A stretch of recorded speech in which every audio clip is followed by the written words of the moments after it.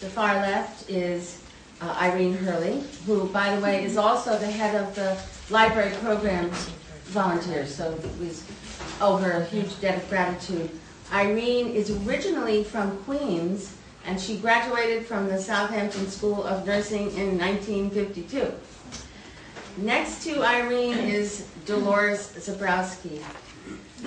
Dolores is originally from Sag Harbor. She's from an old Mobile family, many generations. And Dolores, by the way, after her time at the hospital School of Nursing, volunteered for the U.S. Army Nurses Corps and spent a year, which maybe we'll talk about another time, on a hospital train. Very interesting. Thank you, Dolores, for being here. She graduated in the class of 43. We'll hold the applause till the end. Janet Lavinio is next to Dolores.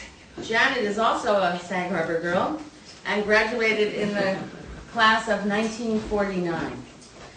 Maureen Roscoe is next. Maureen is originally from Bayshore, Long Island, and graduated in the class of 1954. And Betty Kraszewski, who many of you know, is originally from Sag Harbor as well, and graduated in the class of 53. Please welcome our guests.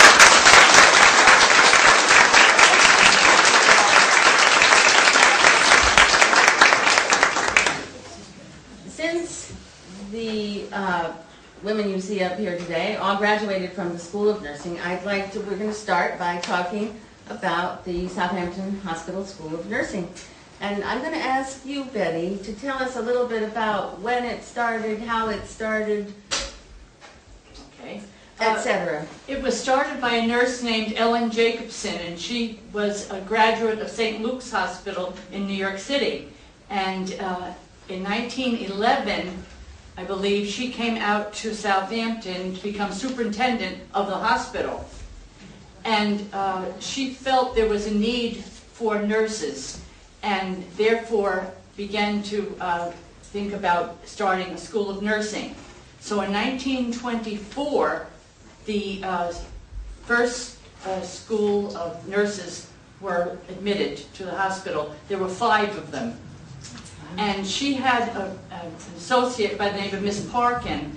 And Miss Parkin was in charge of the nursing school, and Miss Jacobson was a superintendent of the hospital, along with Dr. Wheelwright.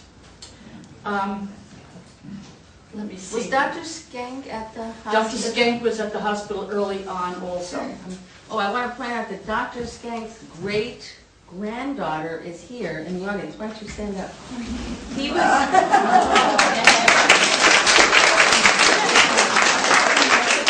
We can talk more about a few of the old-time doctors, but he's definitely one that people remember as being very special. Okay.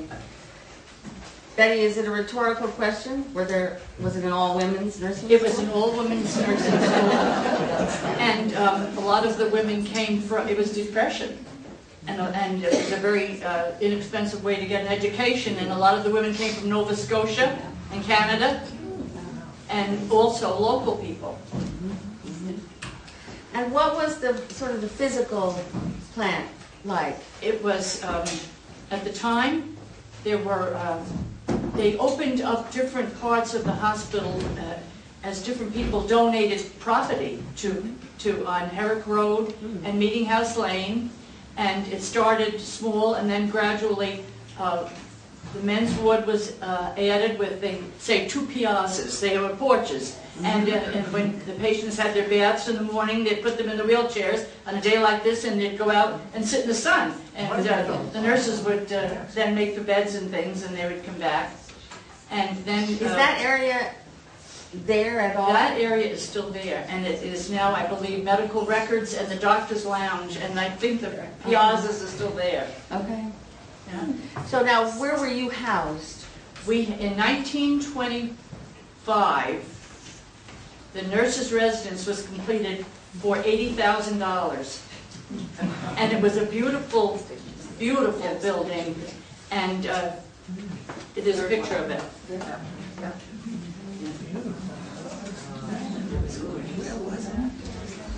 It was 240 Meeting House Lane, where you go into the hospital now, if you were going in for a test or in the main entrance.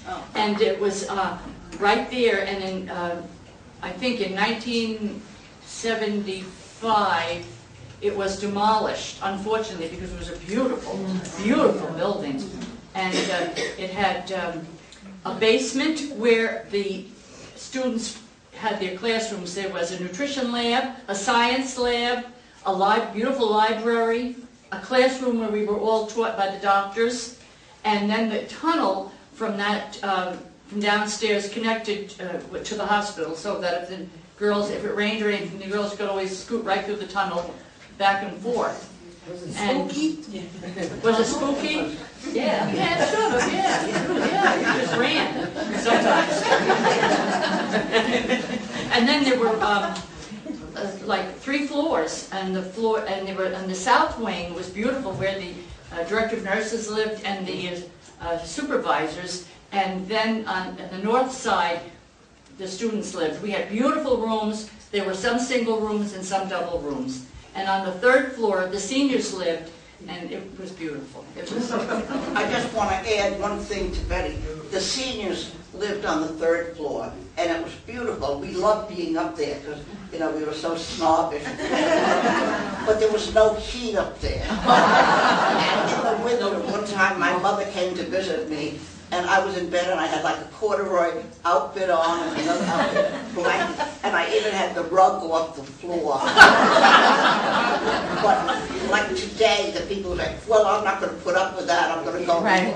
We were so, no, don't say Right, anything. right. We just kept quiet. I told my mother, don't say anything. But it was freezing up there. It sounds like they may have wanted to build up your immunity. Right. And they did, they were testing. What about the size of the classes? Let me ask you, Dolores. Now, when you were a few years before your college, quite a few years. But there was about 25 that would start out. Okay. But probably about 16 would finish. Wow. Yeah, because they were very strict in almost anything. They'd goodbye, you know, they'd get rid of you. So. Okay. And I was impressed to hear what a rigorous school is. Talk a little bit about how long you had to go and. Well, it was you know, a 3-year school, and then later we go away for affiliation from. I was in the class of 43, so the only place that I went was Brooklyn State for psychiatry. Later on, the state said they had to go away for, you know, communicable diseases and maternity and so forth. But it was very good school, a very tough school, and when you finished, it would just prepare you for life to almost do anything. I was in the Army, and the Army was never as tough as they were really strict. And as she said, the director of nursing lived like right in the nurse's room, so they'd watch you at 10 o'clock. You watch them peeking out their windows and they'd come around. And, you know, you'd get suspended or something if you were trying to get in late. Later on, some of the girls were brave, and they told me that when the place was demolished, they took window panes out of the windows, that they would sneak out at night for days. I was never afraid. I just stayed in. Dolores, this was not just 3 years, but 12 months a year for 3 years. So that seems unusual, doesn't it, in this day and age? Tell us a little bit. I know that all of you have these affiliations. You had fewer than the others. Janet, you were mentioned. Tell us a little bit about these affiliations and what was the purpose of them. Well, the state has requirements, graduation, and we have to be trained to handle different things. As Dolores said, we went to Brooklyn State. It was supposed to be the best mental institution in the United States when we went there, because we were scared to death. And first day on the floor, this is an aside, we were in pink. And this man came running across the floor, and he says, "The pink whale is here, the pink whale is here." And I'm looking around, I wanted to go home.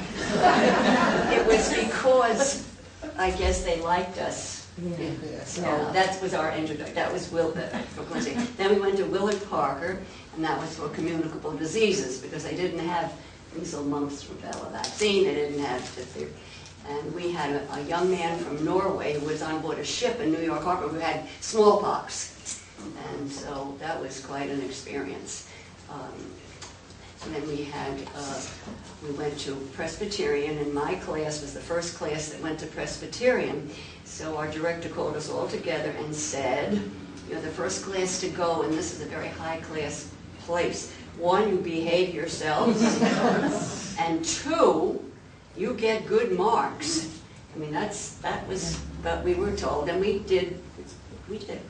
So you represented your Yes, we were hospital representing and school really Southampton. well. Then we went to Holtzville. If you remember, Holtzville was the TB center on Long Island for 2 weeks for tuberculosis training. And then we went to public health for 2 or 3 weeks and went out in the field and saw what they did. So we really had a well-rounded education. Right. Now, was this a common thing for nursing schools? I guess teaching hospitals would teach their students on site, but was Southampton unusual in that you went on these affiliations, or was But we were a small hospital. Right. And we had, when I was there, 150 patients. Right.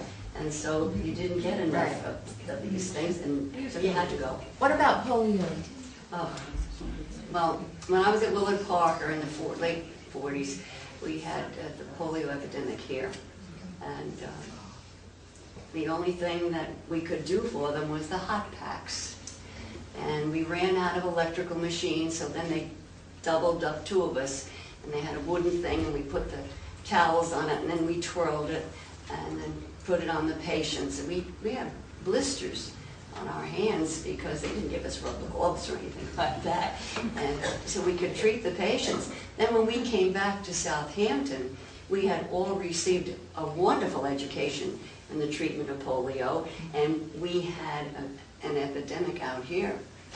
And so the nurses that were working there hadn't been trained like we students, so the supervisors decided that they were going to turn the pediatric unit into a polio ward, and they took all of us students, and we went different shifts when we covered it until the epidemic calmed down. Right. Wow. I know that penicillin wasn't used by then, by the time that you all were, but not for a long time, particularly Doris. You Well, knew some nurses. I know when the penicillin came out, and only the head nurse could give it. We were taught how to make it. We'd have to walk around with a little tray and give to the patients. It was that new, you know, that we did it. And in answer to your question, did other people go on affiliations? Yes, a lot of the schools of our size were upstate, and when we would go like to Brooklyn State, which is the one I went, all of the students would have different uniforms, and we were very happy because we had the best. Irene, I want you to talk about uniforms. Well, let me tell you about the uniform. And by the way, you were going to see a couple of these nurses in uniform. But you will see a hat. And The uniform was always worn complete. You never were seen without the bib. You were never seen with stockings that were falling down. You always had your shoes polished. The hair should not touch the collar of your uniform. Makeup neatly applied. No nail polish, no rings. Now, to get into the uniform took a little time. Now, the uniform was highly starched, and it was made of this pink and white material. Now, it wasn't just a dress underneath. It had a set-in belt that went around the waist, and it buttoned there. But this set-in belt was many thicknesses of fabric. So you were in there tight. The front of the uniform up to here was double. The sleeves were double and triple on the cuff and across the back. This was highly starched and buttoned midway down the waist.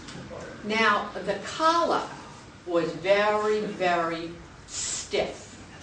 And you took the collar and you rubbed it on a bar of ivory soap so that it wouldn't make your neck bleed. You put the collar on, and somehow it had two tails, and you put a pin right here.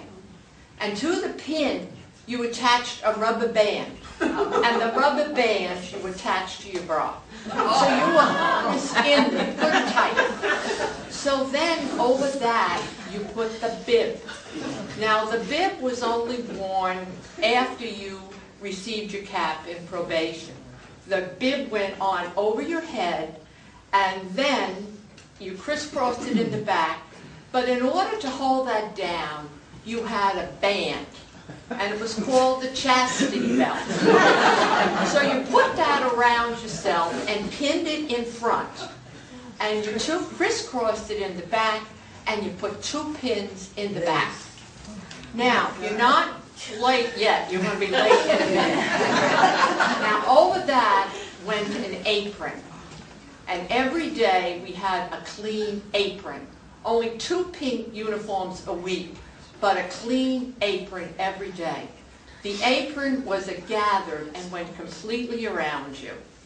And it was also double-banded and highly starched. Now the apron had 2 buttonholes in the back, and you had 2 studs, and you tightened that on yourself. And between the buttonholes, you wore your scissors. It hooked in there.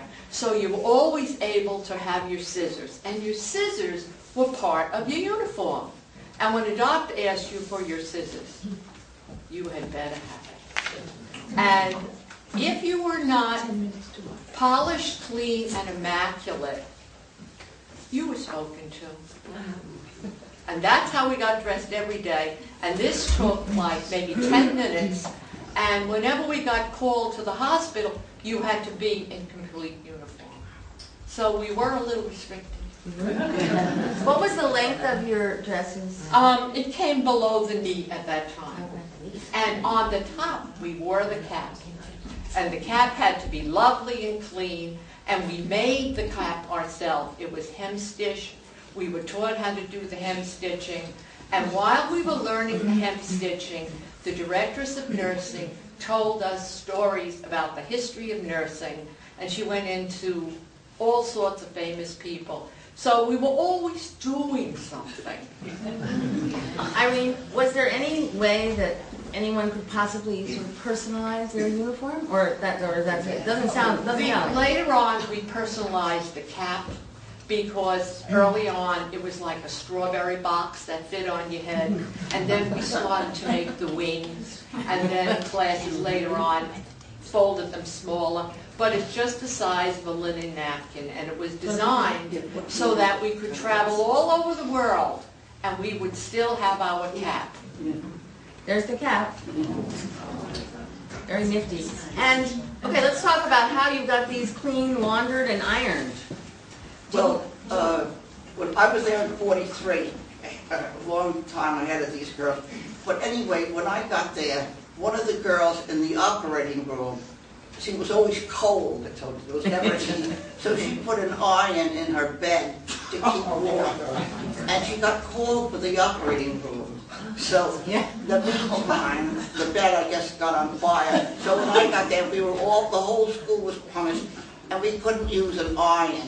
Now, it was okay for me because I lived in Sag Harbor, but the rest of the people, we had to have these irons, and then we'd heat them, and that's what we had to iron our clothes. The flour. This really, the conditions sound like something out of Charles Dickens.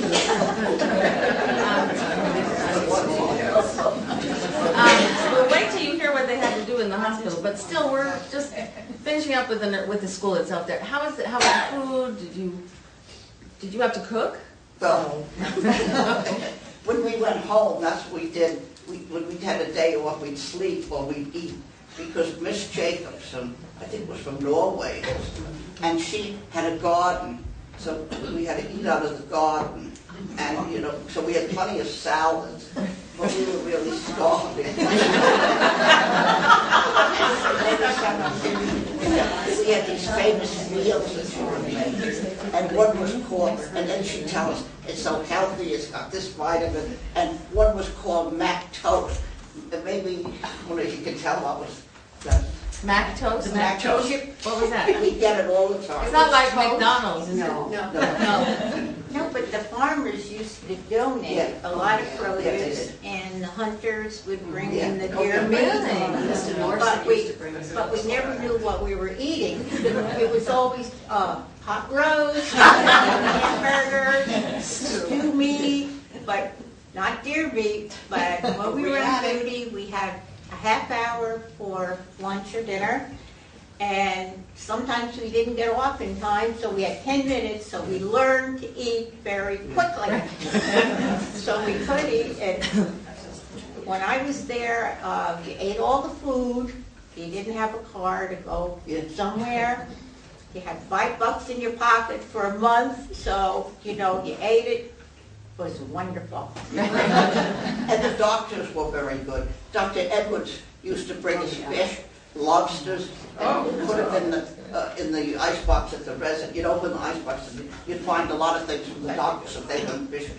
Very That's good. great. And you said that, Janet, that Mr. Norsek? Mr. Norsek used to go shooting, so he used to bring the ducks. We used to That's have great. duck a lot from Mr. Norsek, I remember Now, that. you did have to prepare food for some patients, too. We did, only with special diets. Okay. When Mrs. Lewis was our dietitian, and oh God, she was wonderful, so refined and such a nice lady.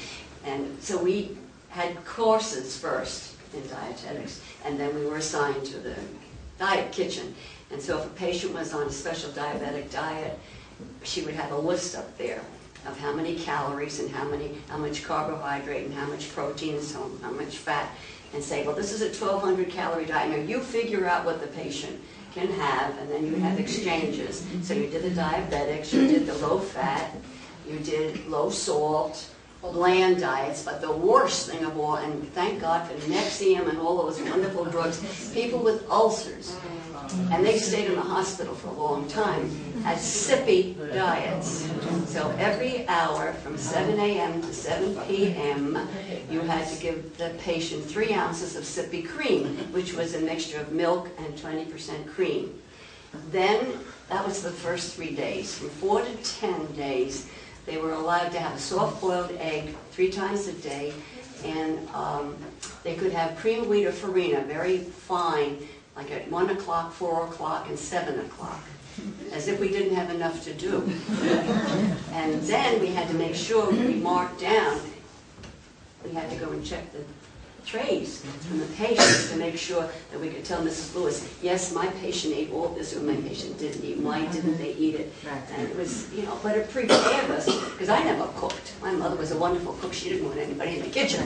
So I thought, oh, and it was wonderful because she taught us how to cook everything. That's good. Betty, what would a typical day, if there was such a thing, look like for the nursing students? Okay. Like what time you got up and what you did and all Well, that? we would get up at 6 o'clock in the morning, and it would not be unusual for the nursing instructor to come knock at your door and say, be in class at 7 o'clock, if she made up her mind to that. But generally, we would get up at 6 a.m., and we would get dressed, and we would go to the dining room and have Mr. Eggert's wonderful rolls from the Hampton Bakery, and bacon and jelly, and that's where I started. I never drank coffee till I got to the hospital. Then I would have a cup of coffee, and if some of your friends wanted to stay in bed, when they heard you rustling about to go to the dining room, bring me back a roll with bacon, and you'd always bring somebody back something to eat. And then we would meet in it was called the EENT room, and the instructor would come. This is when we were first young students, and she would tell us where we had to go, who we had to bathe, who we had to feed, and that would be from like, say, 8 to 10. At 10 o'clock, we would go to class. Okay. Right there in the Right basement. down in the basement. And so who was teaching you? Well, we had, the doctors would teach us medicine and surgery. Your father taught us medicine, Dr. Wright. Dr. Corwith taught us surgical nursing, and Dr. Cancellieri taught dermatology, and Dr. Gaynor and Dr. Rubler taught about medicine. And then they had certain nursing arts instructors like Miss Betty Gold and Miss Del Rogerson. She taught us anatomy and physiology. Sounds like, I mean, is that unusual to have all the doctors you're working with? So They were very, very good. you were getting good training from Dr. Bellows. Oh, She took OB/GYN. She did. All right, so then you had your classes, then did you go over to the hospital, then you had lunch, right? And we had lunch, and then Salad or something. we may have then gone back to class, and if we had split shifts, we'd go maybe from like 3 to 7 for evening care. Because everybody got washed before dinner, and then before they went to bed, of course, they had their back rubbed and all ready to bed. Let's talk just a little bit about how many functions you all performed, because I think there's very little resemblance to the way hospitals are staffed today. Is that correct? Right. I mean, how many orderlies were there? What were you doing? I have a good orderly story. Okay. First of all, we didn't have any, and we were doing all these heavy patients, and we kept complaining they're really heavy to, get on a stretcher and so forth. So finally, in my day, they hired an orderly. And he lasted about 1 month because he ran away with one of my classmates. The girl said to one of my friends, "Could I borrow your suitcase for the weekend?" I never saw the suitcase. But you asked a question, and I don't think if you're aware, the nursing students ran the hospital. Yes. I mean, we were the only people, the head nurses were there, and then we had a day and night supervisor. That was it. And by the way, they had their own dining room, and that was, you couldn't, they wouldn't talk, everybody was like in a class here, and they had their own dining room. But we ran the hospital until about 1940, I think, before I left to go there. All of a sudden I saw this registered nurse. And I said, I went to the head nurse, I said, who was she? She said, well, she's a staff nurse. Like, that's the first nurse, other than us. Right. Isn't that Yeah, we ran the hospital. amazing? But you know what, just one Yeah. You know what was nice about when we were in nursing school? That when you came on duty, you had like 4 or 5 patients assigned to you. You did everything for them, medications, and, anything, bedside nursing, dietary, everything. So you got to know your Something like bathe, Yes. clothes, and every the doctors would come in and you would go on rounds with the doctors and you could tell him everything that was happening with that patient, which isn't today. Right. That was the nice part about it. I was recently in a big university hospital for tracheotomy, and the nurses were terrific. But they'd come in, they say, "I'm your nurse, I'm Betty." And my answer was, I better take a good look at you, because I'm never going to see you again.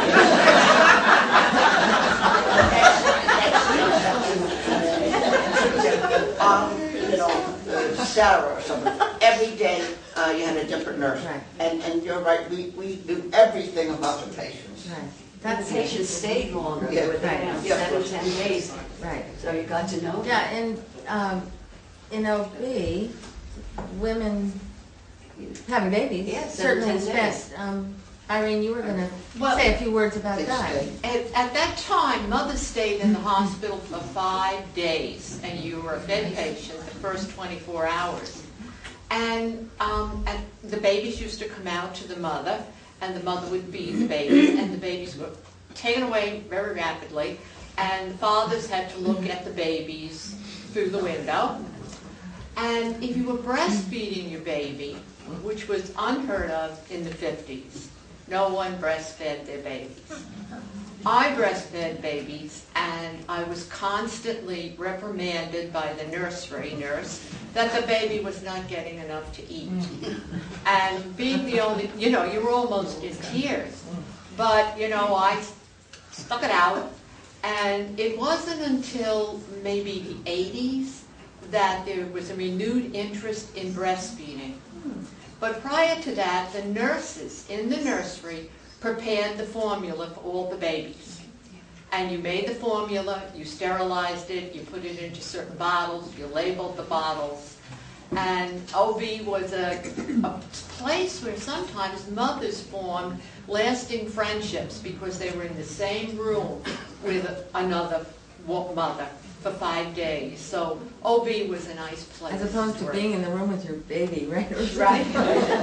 Bonding. But were the babies fed? I assume it was not on demand, right? It was a schedule? Oh, no, you came to that schedule. And you know, it was not unusual for that in that time where women had multiple babies and she had young children at home. She would board the baby in the hospital for 2-3 days and go home and reunite herself with her activities and her other children. And one of the purposes were to get that baby on a routine. And so, you know, the nurses stuck to the routine. So OB was really different. I want to change the subject for just a minute. We're going to get back to that. But I just recall being struck by several of you remarking about the level of formality between doctors and nursing students, and even amongst yourselves. Somebody talk about that a little bit. Maureen, want to say a few words about that? Okay, well, if a doctor came into the nurses station, you stood up, Listen to this. they would ask you for the patient's chart, you gave it to them, and you were like, stand up and listen. They would give the orders and everything, and you would go over them. And, I mean, we respected every doctor that we worked with. And that isn't today as you see it. But that's the way we were trained. Betty, what did they call you? I mean not just you, but Well, you were refer called to you Miss as Miss. Brown-Gart, they would call me, and you would never, ever call a doctor by his first name. And to this day, I have a hard time, I wouldn't, I still call, if I see Dr. Panabianco, who was very, very, worked all the years with him, he's calling me Rich, I can't. It's just ingrained in you, you know? It was formal. And how did you refer to each other in company of doctors and other Like when hospital personnel? When you first went in, you were called a probie, and that was like the lowest thing in the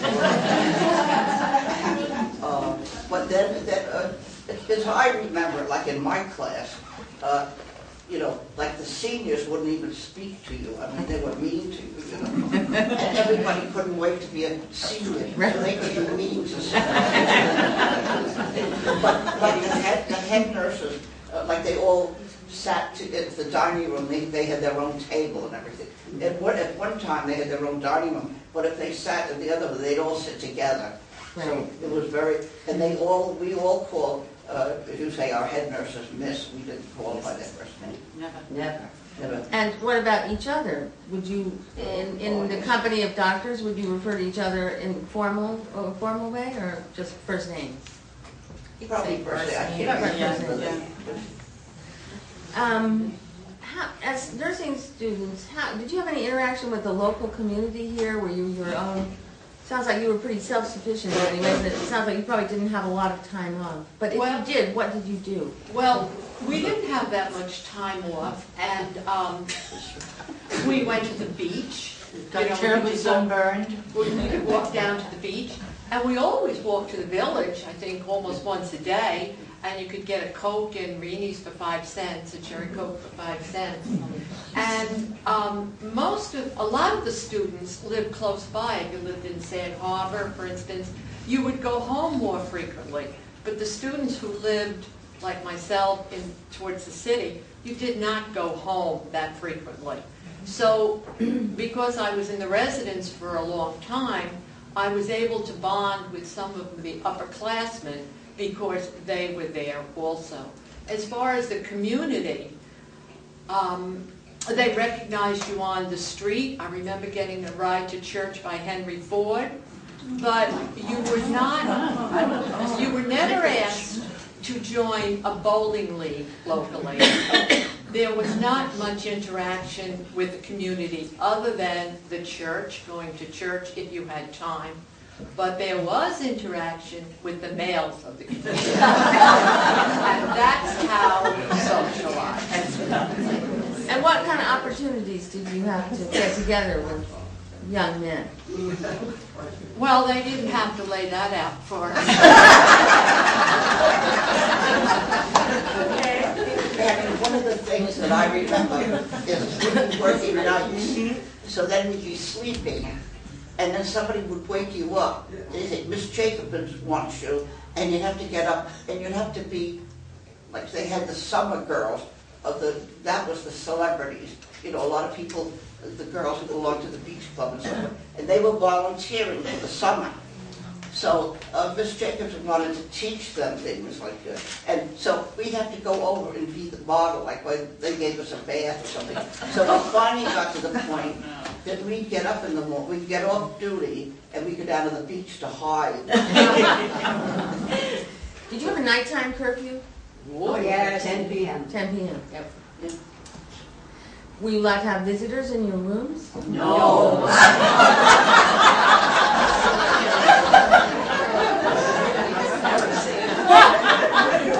Were there ever any friendships or more with doctors? No, they were too much of What about celebrities? Did any of you ever treat any celebrity patients? Sure. All right. A lot. Okay. Oh, we had Truman Capote. He was my Oh. patient many times. The artist de Kooning was my patient a lot of times. The Gabor sisters. Oh, yes. Who else? The lady who wrote the music to on Chattanooga and the Choo Choo, I took care of her. She had pansinusitis. Oh, I'm glad you remember that. And I took care of Charles Gorin. He was a gentleman who wrote on bridge. Yes. Were there Oh, and were there movie stars. things that stood out? I mean, did they bring any of their own hired help with them? Were they? Sometimes they had private duty nurses. They had private The duty very nurses. well in the 50s. They're very, very wealthy people lived in Southampton. It's Yeah. not like now. Right. And if they became ill, they would have their private room, they'd have their own nurses, and their maids would come in the morning with beautiful trays, all lovely china, coddled eggs, and we'd be, look at this tray of fried bacon, everything cream. It was fabulous. But I mean, they brought their own nurses, but were their nurses in charge of what was happening, or were you? They had nurse that had to see Yeah. that nurse, but But we they did have did everything for them. Yeah.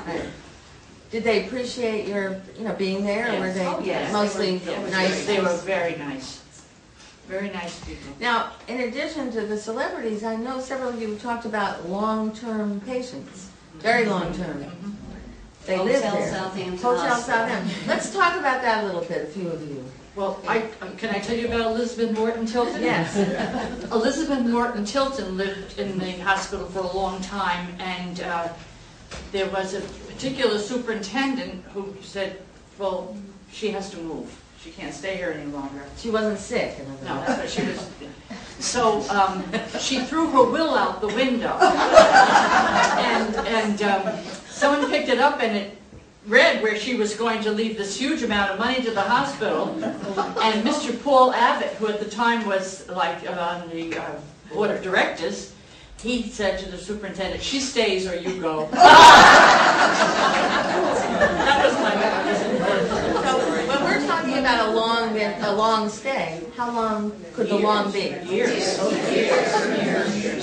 Mrs. McGran and Mrs. Okay, talk about Mrs. Jen. McGran was on the second floor. She had private duty. Wait, let's start again.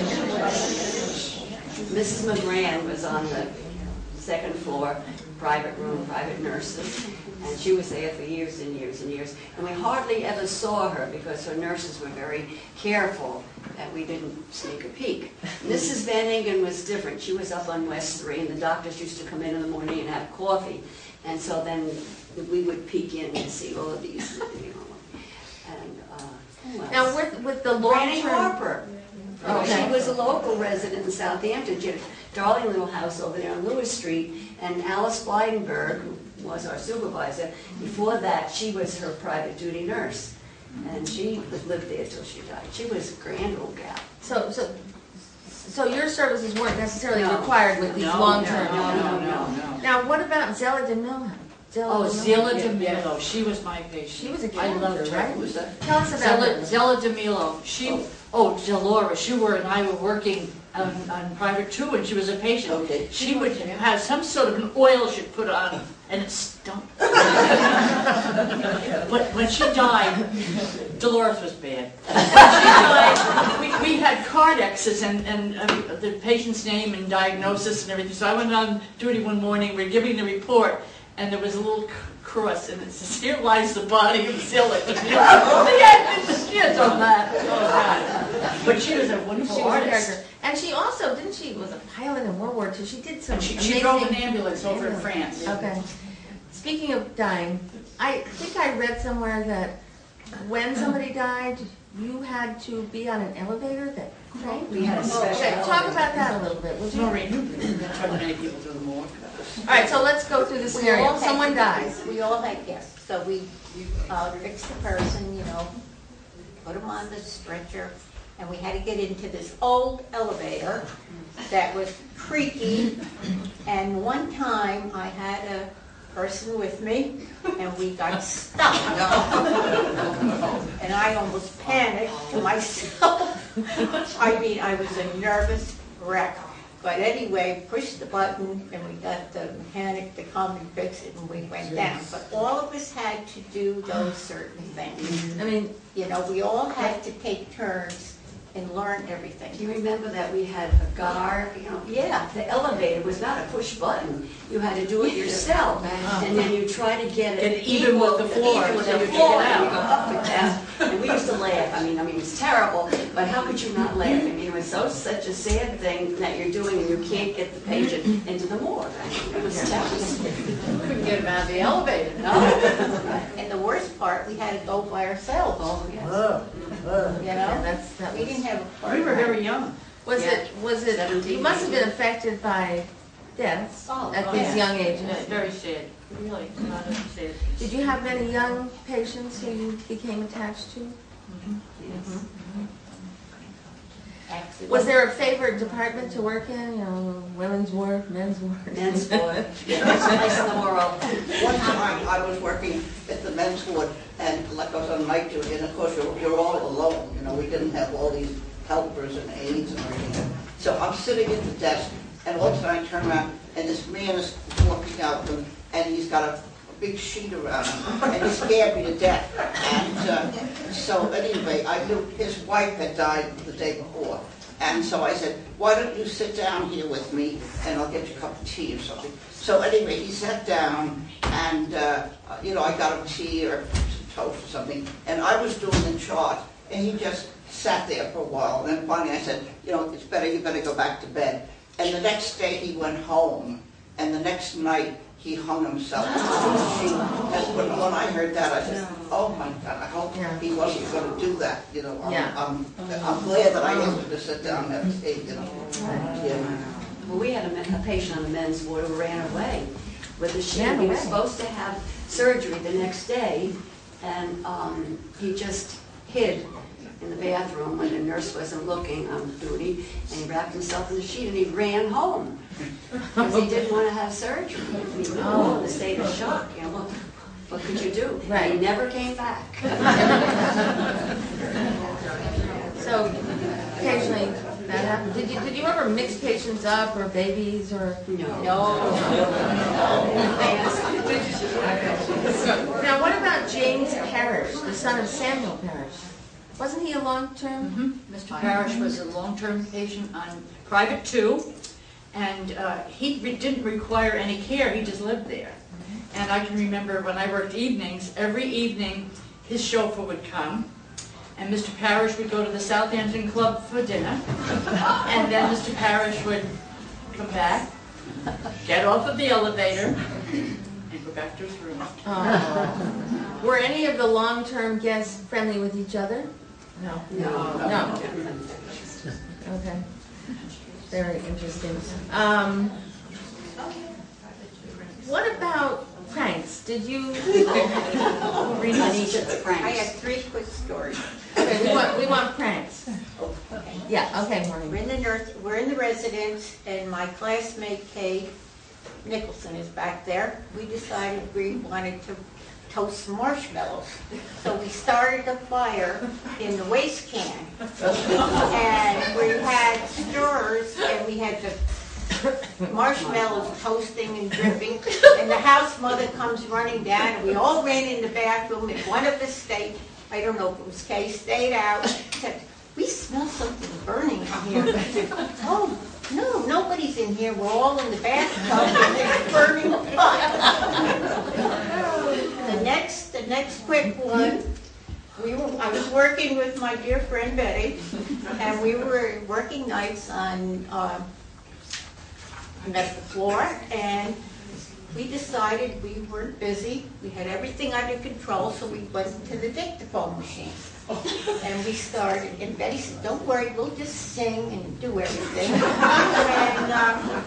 And we'll erase it. So anyway, right there, singing, "Hi, Mrs. Muckenstrom, how are you today?" And singing, and Betty's going on, and we're singing all these songs. So I went off duty the next morning, and Betty was still there. And Dr. Wright, Penny's dad, went down to record his messages. And I guess he's down there, and all of a sudden all this singing comes on, and he goes to the medical record lady, and she comes stamping up, Betty said, and trying to figure out whose voices were on it. Till this day, they still call me Mrs. Muckenstrom. The last one is, we were working nights again, and we were starving, so one of us ran down, we got a chicken out of the refrigerator at the diet kitchen. So we were going to cook it up there in the oven, and all of a sudden an accident came in, and we were so busy, so we threw the chicken up in the cupboard in the nurse's lounge, forgot all about it, which was in August, and all of a sudden, you know what happened? The stink was horrible. Nobody knew what was rotting. But anyway, none of the patients died. We had lots of fun. It was a great time. But if you got caught with an infraction, was the punishment, or was Oh there? yeah, we probably would have gotten. We were afraid that was the end. After the dictaphone incident, I thought I was going to be fired. And Maureen and Barbara Andrews, Barbara Rayner, they were just about 2 weeks from graduation, and we were frightened to death. And they actually took this record and they let the director of nurses listen to that and listen to the voices. I think she knew who we were, and it never was revealed. Well, that's good. They're very good. What about a few of the old-time doctors that you knew about, like Dr. Skank? Did you hear stories about some of those? What about Dr. Bellows? Oh, Dr. Bellows was a dream. Kindest and so smart. And she was so efficient. probably the first woman Yes, she was. She was. physician. Right. Did she have a general practice? Yes.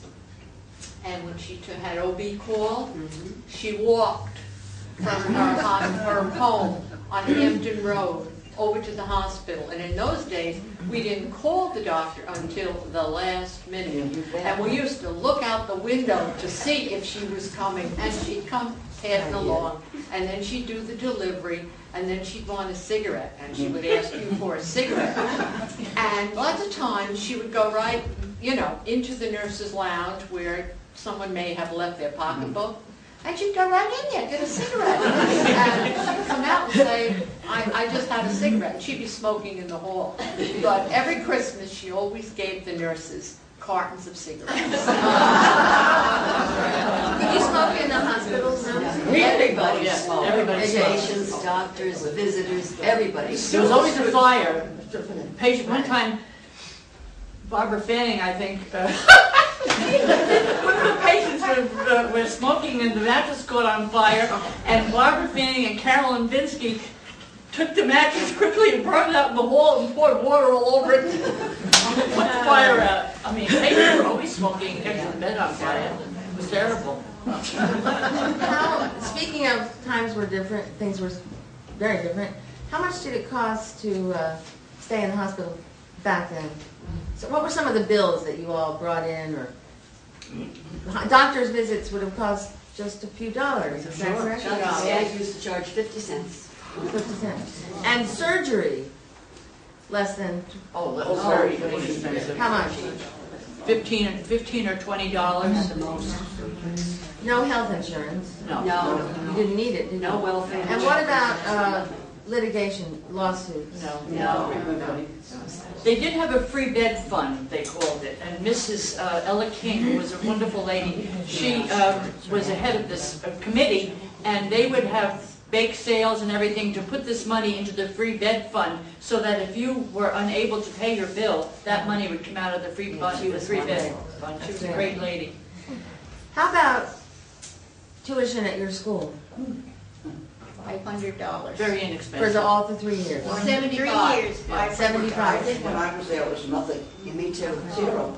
Well, they certainly got a lot of work out of it. They were, you know, as you said, the nurses ran the hospital. I went in training in 1946, and the war was over in 45, so all the women nurses were pregnant. So that's why there were so few of us there. So when I applied, I said, how much is the tuition? And they said 0. Wow. So that's why. How much would you expect to make as a trained nurse when you... I was How head much did nurse you on make? pediatrics. I made $35 a week for 6.5 days a week. And this was in what years? 1949, $35 a week? $35 a week. Head Which would nurse. be 50 times, like, how much a year? Not much. No. Well, I know one year I made $2,500. 1 year. And I was talking to somebody and they said, well, I made $25,000, but. when I- 25,000 or? Well, you know, there wasn't a nurse, I mean, I was talking to somebody in Oh. town, I made $2,500, but I remember when I graduated, I got $60 a month, but room and board. You know, when I worked I there. didn't get any. Right. Did any of you go into private duty work? I did a lot of What- private duty. I took care of Miss Madame Balsan for 2 summers. I flew down to Florida with her and brought her. And I took care of a lady called Mrs. Thorpe, who was Honorable Oh, Wynn's yeah. Yeah. mother from Philadelphia. And then I took care of a very, very brilliant woman who lived in Hampton Bays, Olive. Isn't it awful? Can't think of her last name now. But she was a writer and. Yeah. So it was- Oh, all in all, how do you feel that your training served you and the nursing school and? Best in the world. Very good. Couldn't ever get what we got. It helped us to be better mothers. It helped us to be better members of the community. And it helped us to like ourselves. I was in the Army, so I was with nurses from all over school, and I never felt that they were any better nurses than I. And I just want to take 1 minute, because Betty will laugh about this. We used, in Southampton, we used to make flaxseed poultice and turpentine stoops. And one time I was working in California, and the doctor said, like this, a turpentine stew, and none of the nurses knew what he was talking about. And I said, I know how to do that. And he said, what a nurse.